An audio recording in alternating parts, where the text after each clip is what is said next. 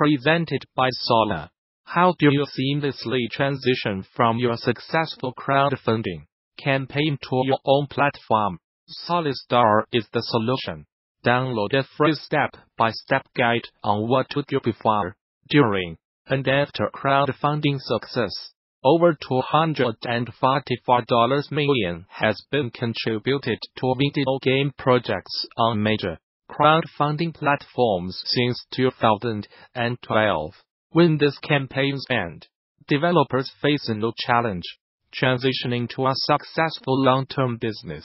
Learn how to get a bigger piece of the pie for your own pre-order campaign with your own Solistar. This free Sola guide includes simple practices to drive pre-order campaigns along with success stories where teams utilized best-in-class tech stack for game developers. Let producer Joe McCoy discusses the development of Apex Legends. Eurogame recently published an interview with Respawn Entertainment's lead producer Joe McCoy, who discusses the development behind Apex Legends, a new battle royale game set in THETITANFALLUNIVERSE, and how it came to fruition. McCoy knew right from the beginning that the idea of Apex Legends was going to be hard to sell to players,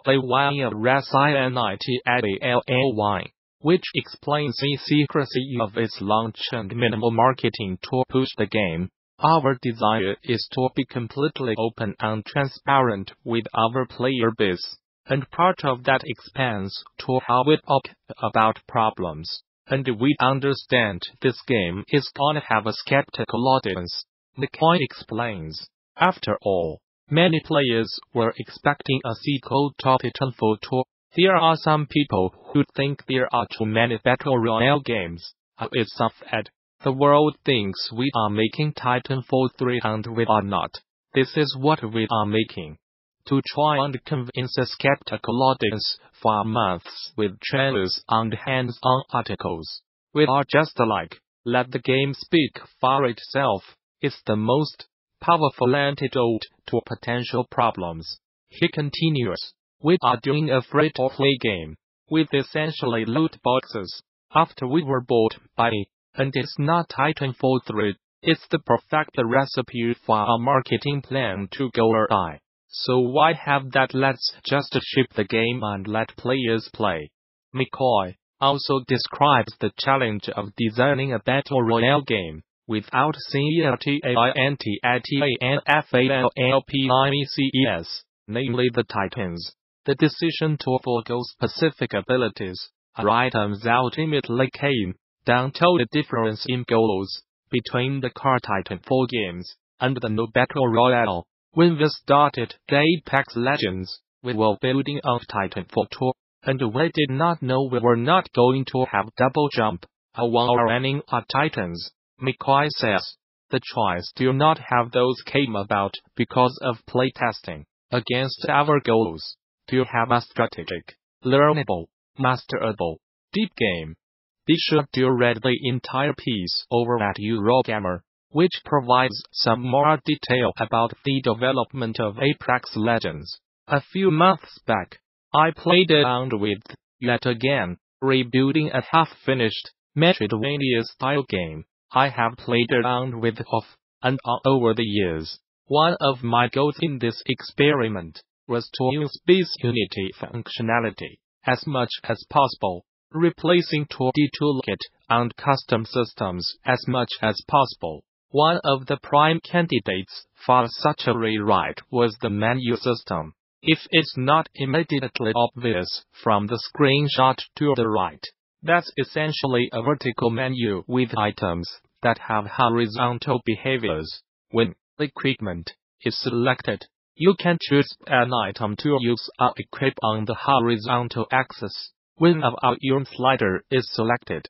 you can adjust the value with the horizontal axis. Importantly, the game's intended to be played with a gamepad, so I did not want the presence or absence of mouse or touch input to affect this behavior. Unity OV navigation is pretty smart and got me most of the way there.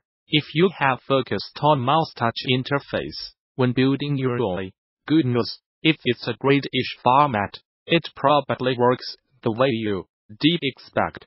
That's thanks to selectable objects like buttons have a navigation property.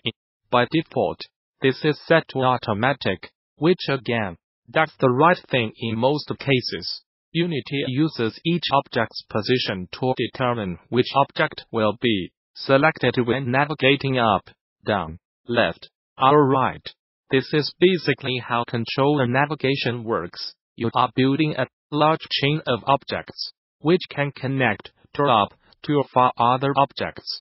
Helpfully, there's a visualize button which overlays yellow arrows indicating these connectors. Aside from automatic, the other navigation options are explicit requires a bit of micromanagement, so it's best to use it only if one of the other options does not give you what you want. It's also, as we will see, something you can manipulate in scripts, which is helpful for generating menus on the fly, swapping behaviors.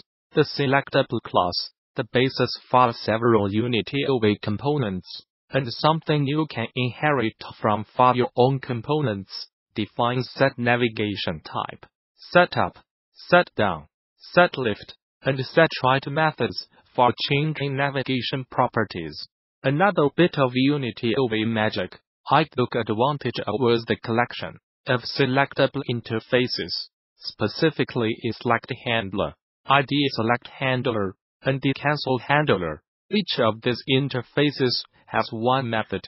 If your mouse behavior implements one of these interfaces, Unity will pass certain UI-related events to it. All of these methods accept a single event data parameter, which may be a different subclass depending on where it's used. Depending on what you are doing, you may need to call its use method to get corrected behavior. This signals to Unity that you are handling the event in your code, rather than relying on Unity's default behavior. Our main stupid UI trick is rewiring navigation on the fly to build submenus. My equipment submenu is implemented as a submenu container class, which contains multiple submenu objects. The submenu itself is not selectable. It's simply a manager for the items which are defined in the component. The submenu also knows a few other things, such as which items are previous and next for the submenu, and what the currently selected item is. For example, my submenu above knows that is the first item in the vertical list, and is followed by the sound slider. It works a little like the old PlayStation system menu, except rotated to radians. I should mention that my equipment submenu is an easy case. Since it's a Metroidvania, I know all of the objects a player might ever have, and I have hard-coded them into the menu game objects. The code's a little complex, partially because I tried to abstract it enough to be reusable. So if you want to follow along, it's at https://bit.quit or snippets Dylan of 5x90. When the submenu loads, I prep all of the submenu items by setting their navigation type to explicit using the set navigation type method of selectable. Then, I iterate through each submenu items as follows. To do this, I implement a select handler and ID select handler on the submenu item. On selection, the submenu item does a couple of things. On deselection, the submenu item changes the button image to a grayed out, inactive image. This way, the player can see which item is selected, but knows the focus is elsewhere in the menu. I did not actually need to write any code to get the volume sliders to work right with controller navigation. Setting only the sliders up and down navigation properties, is left and right available to adjust the value when it's selected. However, I do not want the player to have to click the slider to select it. I'd like to allow the player to click anywhere in the sound music block. To do this, I created a simple reader actor class. It's a selectable that uses the non-navigation type, so it cannot be selected with the controller. However, if the player clicks it, a pointer down is fired, which sends the focus to the slider. I apply this to the parent TOE element that contains both the sound, or music, label, the selection frame, and only slider. When anything in that area is clicked, it passes the selection down to the slider. This is another problem that would not happen with the controller, but becomes an issue if a mouse or touchscreen is involved. Unity's default behavior is to clear selection when the player clicks outside of the selectable object. Normally this is expected. It's not fundamentally different from how most Windows applications behave. But in a controller-only game, recovering from a string click could feel jarring. It's not hard to prevent this by adding the following component, which remembers the last selected object and forces the event system to reset it if it ever becomes null. Because I am deactivating the entire in-game menu object tree when the menu closes and gameplay resumes, I do not have to add any extra logic when the menu is closed.